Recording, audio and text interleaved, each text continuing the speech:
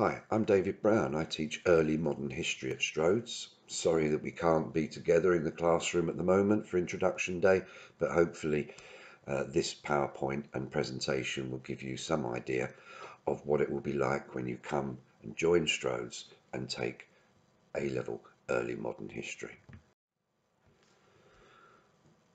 Like other A-levels, you're expected to do around 5 hours a week homework outside of the classroom. That can involve reading, watching a documentary, writing homework essays, doing assignments, and of course doing notes in preparation for class time. At the end of 2 years, you will be examined by 3 examinations, taking up 80% of the final mark, and a piece of coursework, which will be 20%. We usually go on a number of trips throughout the year, and hopefully, when it's safe to do so, we will be going on trips to do with the Tower of London, Hampton Court study days, history conferences where some historians that we even read about will give their latest research, and we visit the National Archives to look at primary documents from the medieval period. The exam board is Pearson Edexcel. Class sizes are usually around 12 to 15 in a class, so it gives us lots of opportunity to debate and discuss. And history graduates go on to a wide variety of different professions and jobs: civil service, journalism, teaching, university lecturers, archivists, marketing, law. Those are only a few, but really it's a very versatile subject. In the first year, you'll be studying mainly the Tudors, that is, the Tudors from Henry VIII through to Elizabeth I, including his other 2 surviving children, Edward VI and Mary Tudor.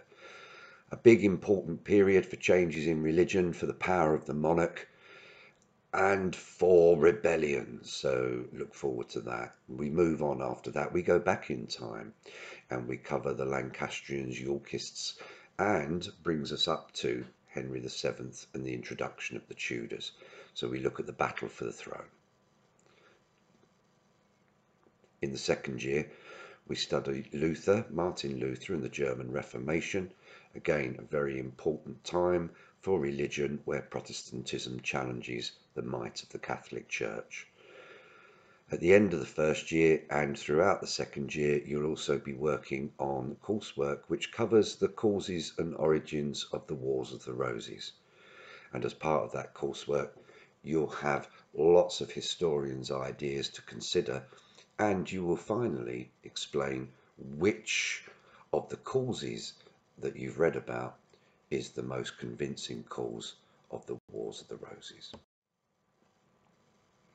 Throughout the 2 years, your 2 main core textbooks are shown on this slide. The first one has paper 1 and 2, that is the Tudors and the German Reformation. You'll need that for the start of the year. As we move into the latter part of the first year, you'll be needing to consult the book on the Lancastrians, Yorkists and Henry VII. Now, these are the core textbooks, but we have lots of materials on our virtual learning environment known as Moodle, and also, of course, a great many texts in the Learning Resource Centre. So each lesson and each time you come into college to study, you'll be expected to have an A4 file, and that will contain, of course, all the notes that you build up over time. Most students have a kind of daily file that they put their current working material in, and a big lever arch file at home that they can then organise into a whole course file. You'll need lots of writing paper, A4 lined paper, dividers to organise your notes, and pens, pencils and highlighters for work in the class. And of course, you'll be expected to bring in your textbook. And now your summer assignment. Now, the details on the summer assignment will appear on our website, But your first task will be to do some research about certain Tudor individuals that will be in the worksheets or the workbook provided, and that will be available for you to write in your findings from your research.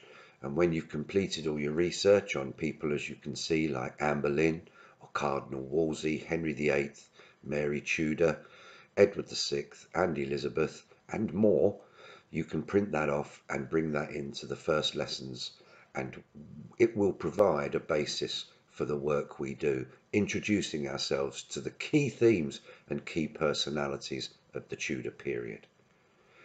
And your second task, which will also be on the website, is to do some summer homework reading and notes on what's called the personal element in Tudor monarchy. This gives you a chance to read the kind of text that we'll be using in the A-level course, okay, over the 2 years. And of course, we'll introduce you to some of the main themes of this personal monarchy, which was the form of government that we're mainly going to be looking at over the 2 years of study. So thanks for listening, folks. Enjoy the summer. And obviously, I'm looking forward very much to meeting you in September, when hopefully we will have a chance to actually see each other in person in the social distancing arrangements that the college will provide.